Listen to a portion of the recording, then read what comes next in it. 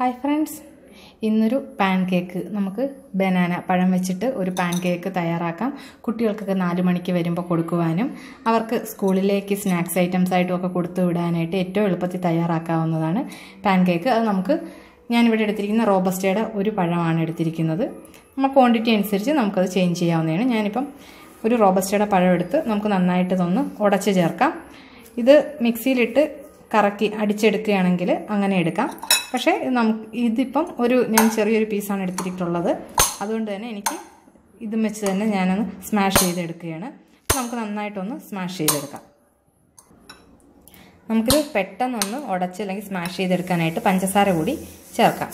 ഇതിപ്പോൾ പഞ്ചസാര നമുക്കിങ്ങനെ ഉടച്ചെടുക്കുമ്പോഴത്തേനും ചേർക്കാം. അതല്ല നിങ്ങളിത് മിക്സിയിലിട്ട് ചെയ്യുകയാണെങ്കിൽ പാലൊഴിച്ച് നന്നായിട്ട് മിക്സിയിലിട്ട് പാലൊഴിച്ച് അടിച്ചെടുക്കാം ഈ റോബസ്റ്റയുടെ പഴം.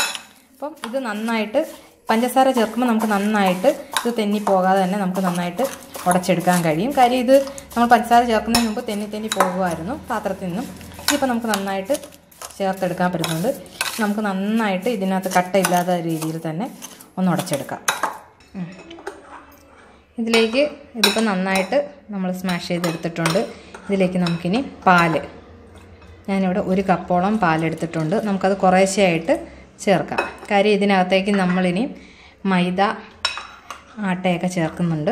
അപ്പോൾ അതുകൊണ്ട് തന്നെ നമുക്കിതൊന്ന് ചെറുതായിട്ടൊന്ന് മിക്സ് ചെയ്തതിന് ശേഷം ഇതിലേക്ക് നമുക്ക് ബേക്കിംഗ് പൗഡർ, ഞാനിവിടെ 1 ടേബിൾ സ്പൂണോളം ബേക്കിംഗ് പൗഡർ എടുത്തിട്ടുണ്ട്. പിന്നീട് ഏലക്ക, ഞാനൊരു 4 ഏലക്കയുടെ അല്ലിയാണ് എടുത്തിട്ടുള്ളത്. ഒന്ന് നന്നായി പൊടിച്ചിട്ട് ചേർക്കുവാണെങ്കിൽ കുറച്ചും കൂടി ബെറ്റർ. ഞാൻ അല്ലിയായിട്ട് അങ്ങ് ഇടുകയായിരുന്നു. ഒന്ന് ചതച്ചിട്ടുള്ള ശേഷമാണ് ഞാൻ ഇട്ടത്. നമുക്കിതിലേക്ക് എടുത്തു വെച്ചിരിക്കുന്നത് ഞാനിവിടെ 3/4 കപ്പ് മൈദയ്ക്ക് 1/4 കപ്പ് ഗോതമ്പ് പൊടി ആട്ടയാണ് എടുത്തിരിക്കുന്നത്. 3/4 കപ്പ് മൈദ, 1/4 കപ്പ് ഗോതമ്പ് പൊടി. ഇത് നമുക്കിനി കുറേശ്ശെ ഇട്ട് ഒന്ന് യോജിപ്പിച്ചെടുക്കാം.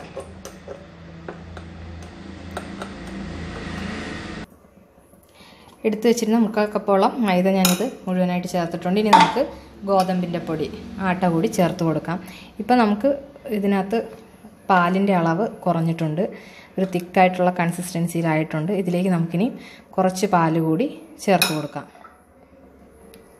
അതുകൊണ്ടാണ് ആദ്യം 1/2 കപ്പ് പാല് ചേർത്തത്. കാര്യം നമ്മൾ ആദ്യമേ മുഴുവനും ഒഴിച്ചു കഴിഞ്ഞാൽ ചിലപ്പോൾ ലൂസായി പോകാനുള്ള സാധ്യതയുണ്ട് ബാറ്റർ. ഇതിപ്പോൾ നമുക്ക് കറക്റ്റ് അനുസരിച്ച് നമുക്കിതിൻ്റെ ബാറ്ററിൻ്റെ തിക്ക് എടുക്കാം. ഇതിൻ്റെ നമുക്ക് ഇഡലിയുടെ ബാറ്റർ ഒക്കെ തയ്യാറാക്കുന്ന ആ ഒരു കൺസിസ്റ്റൻസിയിൽ വേണം നമുക്ക് ഇത് തയ്യാറാക്കാൻ. നന്നായിട്ട് നമുക്ക് ഈ ആട്ട പൊടി ചേർത്തത് നന്നായിട്ട് മിക്സ് ചെയ്തെടുക്കാം. നമ്മൾ ഗോതമ്പ് പൊടി ആട്ട പൊടി ചേർത്തിട്ടുണ്ട്. ഇത് കുറച്ച് തിക്കായിട്ടുള്ള കൺസിസ്റ്റൻസിയാണ്. നമുക്കിതിലേക്ക് കുറച്ച് പാൽ കൂടി, ഞാനിവിടെ 1 കപ്പ് പാലെടുത്തിരുന്നു. അതിൽ നിന്ന് ഏകദേശം 3/4 കപ്പോളം എടുത്തിട്ടുണ്ട്. നമുക്കിത് നന്നായിട്ട് ഒന്ന് യോജിപ്പിക്കാം. ഇനിയിപ്പോൾ നമുക്ക് അതിനകത്ത് ഫൈനലി നമ്മൾ ചേർക്കാനുള്ളത് ഇതിൻ്റെ ടേസ്റ്റ് ഒന്ന് ലെവൽ ചെയ്യാനായിട്ട് നമുക്ക് ഒരു പിഞ്ച് ഉപ്പ് കൂടി ചേർത്ത് കൊടുക്കാം. ആ ടേസ്റ്റ് ഒന്ന് ലെവൽ ചെയ്യാൻ വേണ്ടിയിട്ടാണ്. നമ്മൾ ഷുഗർ ചേർത്തിട്ടുണ്ട്, പഴത്തിൻ്റെ അതിൻ്റെ ഒരു മധുരമുണ്ട്. നമുക്ക് ഉപ്പും കൂടി ചേർത്ത് കഴിയുമ്പോഴത്തേക്കിനും അതിൻ്റെ ആ ഒരു ടേസ്റ്റ് ഒരു ലെവലായിട്ട് കിട്ടും. ഇതിപ്പം നമുക്ക് ചേർത്തിരിക്കുന്ന പാലും കൂടെ ചേർത്ത് നന്നായിട്ട് മിക്സ് ചെയ്യാം. ഇഡലിയുടെ ബാറ്ററിന് തയ്യാറാക്കുന്നത് പോലെയാണ് നമുക്കിതിൻ്റെ കൺസിസ്റ്റൻസി വരുന്നത്. ഏകദേശം നമുക്ക് ഇതൊരു തവയിൽ ഒഴിച്ചു കഴിഞ്ഞാൽ ആ തവയിൽ നമുക്ക് നിരത്താതെ തന്നെ അത് ഇതാവണം, വളരെ ലൂസായി പോവുകയും ചെയ്യരുത്. ഓക്കെ, ഇതിനി നമുക്ക് റെഡി ആയിട്ടുണ്ട്. ഇതൊരു 1/2 മണിക്കൂർ നമ്മൾ റെസ്റ്റ് ചെയ്യാൻ വെക്കണം. കാര്യം ബേക്കിംഗ് സോഡയാണ് അതിൻ്റെ ആ ഒരു ഫെർമെൻറ്റേഷൻ നടക്കാൻ വേണ്ടിയിട്ട്, ഫെർമെൻറ്റേഷൻ്റെ ആവശ്യത്തിനായിട്ട് നമ്മളൊരു 1/2 മണിക്കൂർ ഇത് വെയിറ്റ് ചെയ്യണം. കാരണം ഇത് എഗ്ഗ് ചേർക്കാത്തതാണ്. സാധാരണ പാൻകേക്കിൽ മുട്ട ചേർത്താണ് ഉണ്ടാക്കുക. ഇത് മുട്ട ചേർക്കാതെ എഗ് ലെസ് ആയിട്ടുള്ള പാൻകേക്ക് ആയതുകൊണ്ടാണ് നമ്മൾ ബേക്കിംഗ് പൗഡർ ചേർത്തത്. ബേക്കിംഗ് പൗഡർ ചേർത്തത് കൊണ്ട് തന്നെ നമുക്കിത് ഒരു 1/2 മണിക്കൂർ തീർച്ചയായിട്ടും റെസ്റ്റ് ചെയ്യാൻ വെക്കണം. അപ്പോൾ നമുക്കിത് 1/2 മണിക്കൂർ വരെ വെയിറ്റ് ചെയ്യാം. ഏകദേശം 1/2 മണിക്കൂർ കഴിഞ്ഞിട്ടുണ്ട്. അപ്പം 1/2 മണിക്കൂർ കഴിഞ്ഞ് നമ്മളുടെ ബാറ്റർ കൺസിസ്റ്റൻസി ഈ ഒരു പരുവത്തിനാണ് നമ്മൾ എടുക്കുന്നത്. ഇനി നമുക്കിതൊന്ന് പാനിലേക്ക് ഒഴിച്ച് നമുക്ക് പാൻകേക്ക് പോലെ ഉണ്ടാക്കിയെടുക്കാം. അതിന് ഞാനിവിടെ നമ്മൾ ഓയിൽ ഉപയോഗിക്കുന്നതിന് പകരം ബട്ടറാണ് യൂസ് ചെയ്യുക. ഞാനിവിടെ ബട്ടർ എടുത്തിട്ടുണ്ട്. ഇത് നമുക്ക് ഒരു തവയിലേക്ക് ഇട്ട് കൊടുക്കാം.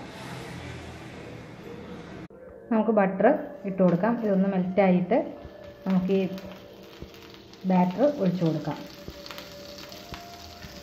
പാൻകേക്കൊക്കെ ഇപ്പോൾ സർവ്വസാധാരണമായിട്ട് വീടുകളിൽ ഉണ്ടാക്കുന്നതാണ്. ഇത് എഗ്ലെസ് പാൻകേക്കാണ്. തീർച്ചയായിട്ടും നമുക്ക്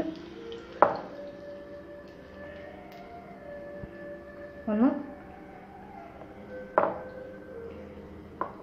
പാൻകേക്കിന് നമ്മൾ നിരത്തത്തില്ല, ജസ്റ്റ് ഒന്ന് ഇത് ആകുന്നത് വരെ വെയിറ്റ് ചെയ്യാം. നമുക്ക് ഇതൊന്ന് തിരിച്ചിടാം. നമ്മൾ ബാറ്റർ കറക്റ്റ് കൺസിസ്റ്റൻസിയിലാണ്. ഇനി നമുക്ക് ഇതിനകത്ത് ഹണി ഒഴിച്ച് സെർവ് ചെയ്യാവുന്നതാണ്. എന്തായാലും നമുക്കിത് ബാക്കിയും കൂടി കുക്ക് ചെയ്തെടുക്കാം. നമ്മുടെ പാൻകേക്ക് റെഡി ആയിട്ടുണ്ടൊരെണ്ണം. അപ്പോൾ നമുക്കിത് സെർവിങ് ഡിഷിലേക്ക് മാറ്റിയതിന് ശേഷം ബാക്കിയുള്ളതും കൂടി നമുക്ക് ചുട്ടെടുക്കാം. പാൻകേക്ക് എല്ലാം തന്നെ റെഡി ആയിട്ടുണ്ട്. ഞാനിപ്പം 4-5 പാൻകേക്കോളം തയ്യാറാക്കിയിട്ടുണ്ട്. അപ്പം നമുക്കിനി സെർവ് ചെയ്യുന്നതെന്ന് വെച്ച് കഴിഞ്ഞാൽ നമുക്കിതുപോലെ ബട്ടർ യൂസ് ചെയ്യാം. ബട്ടർ യൂസ് ചെയ്തിട്ട് ഹണിയും കൂടി ചേർത്തിട്ട്, തേനും കൂടി ചേർത്താണ് നമ്മൾ ഈ പാൻകേക്ക് കഴിക്കുന്നത്.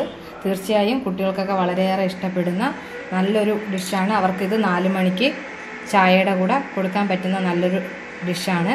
തീർച്ചയായും നിങ്ങളെല്ലാവരും തന്നെ ഈ വീഡിയോ ഇഷ്ടമായി എങ്കിൽ ഷെയർ ചെയ്യുക. നിങ്ങളുടെ ഫ്രണ്ട്സിന് കൂടി ഇതുപോലെ നല്ല ഡിഷസുകൾ ഷെയർ ചെയ്യുക. അപ്പോൾ ഇതെല്ലാവരും ട്രൈ ചെയ്ത് നോക്കുക. എല്ലാവർക്കും താങ്ക്സ്. ബൈ.